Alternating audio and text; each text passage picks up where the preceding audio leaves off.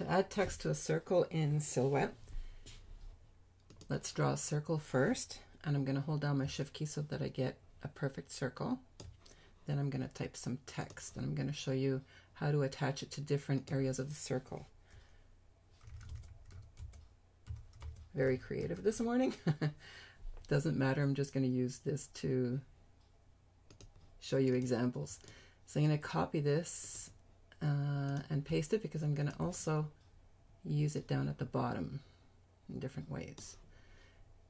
So once you've got your circle on your screen, you write your text and you can double click it again, and you've got this little circle that you can drag to your your circle and attach it to your circle. You can then use this ascender to move the text further away or deeper into the circle, but look what happens to your text when you do that. You want to be careful about that it's not squished together too much. About there, it's still okay. Then if you want to attach text to the bottom here, double click your text again to enable the text and get this circle, drag it over here, and then depending where you attach it on your circle, you need to play around with it a bit. There, I had it for a second. If it doesn't want to work, just keep working at it. Whoops. You just need to keep dragging until you get it where you want it. And I want it to sit at this part of my circle. So I'm just going to drag it over now so that it's sitting on the, whoops. It's kind of weird. You just got to play with it until you get it where you want it. This is maybe spaced out a little bit too much, so if I do move the ascender back up a bit, it's going to space it nicely for me, and then I can just bring this over here.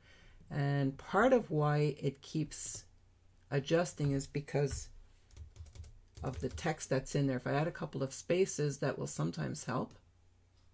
And let me bring it over to where I want it. I'll add a couple more. It's not something you see, but then it sits exactly where you want it on your circle. Again, if you need to change something, double click to activate this feature. And then you can change things around.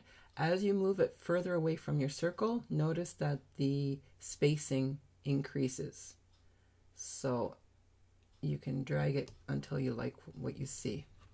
Same thing over here. Double click to activate this feature. And there you go. And so once you've done that, if you delete your circle, your text goes back to what it was. Don't know why this one didn't.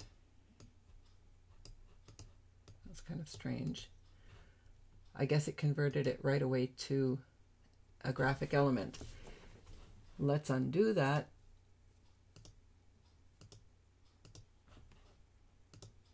A couple of times and go back to where the top was attached to the circle. And what I'm going to do is I'm going to select this text and I'm going to convert it to a path, which makes it an object, and you can no longer edit the text. If I double click, I don't get that ascender and the little circle here, and I cannot change the actual text because this is now a graphic element. You can move it around, you can resize it and different things, but you can't change the text. So I'm going to undo until we get back to where it was on top of the box, but it's been converted to an element. Now I can drag away the circle. This is attached to it. I'm going to see what happens when I delete the circle. That's what's supposed to happen. The software is a little strange. Sometimes it does things right and sometimes it doesn't. Okay, so let's say if I wanted to keep this the way it is after removing the circle. You don't have to remove the circle, but sometimes it's easier. You don't want to think about having to change this cutting line if it's set up as a cutting line. So right click and cut the circle. It did it again. It's so strange. It's acting differently every time. So I'm going to undo that. Undo. I'm going to select the text, convert to path, Now I know that whatever I do with this, it will stay in a circle shape, but it's not text anymore. Then I can delete this circle. So I hope that's been helpful to you. Thanks so much for watching.